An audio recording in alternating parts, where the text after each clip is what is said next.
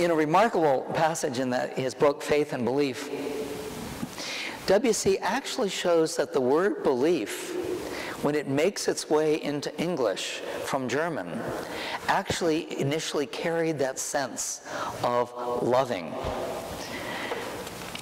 The word belief, he wrote, began its career in early modern English meaning to beloved or regard as lief, to hold dear or cherish. To believe a person, or to believe in or on a person, was to orient oneself toward him or her with a particular attitude or relationship of esteem and affection. Accept thou my belief, Chaucer said, and he was talking about this affair of the heart. The German cognated that as Liebe, right? To love, Liebestraum, Liebefrau. Okay. But soon enough, over time, belief went from being a matter of loving to a matter of rational assent. So now we're in a position, having cleared the way of these conceptual slippage, to look at W.C. Smith's own, whoops, there's something before that. I thought we did. Oh. Okay, missing here is a slide. However, you actually have it on your handout, which you'll get. This is W.C. Smith's definition of faith. Faith is deeper, richer, more personal. It is engendered and sustained by a religious tradition in some cases, and to some degree by its doctrines. But it is a quality of the person, not of the system. Faith is a quality of the person, not of the system.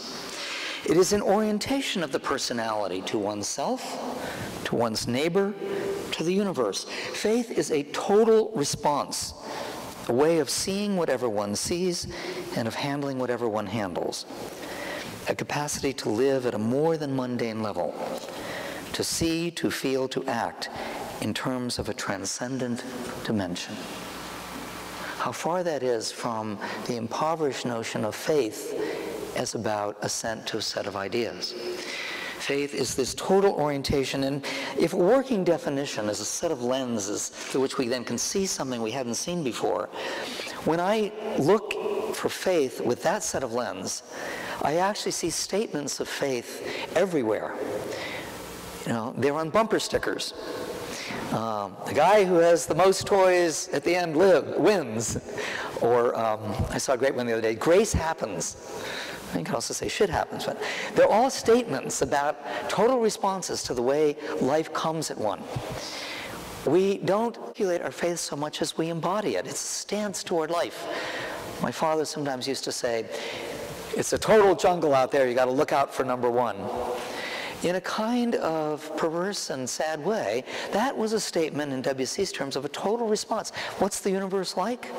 And how do you embody a stance toward it?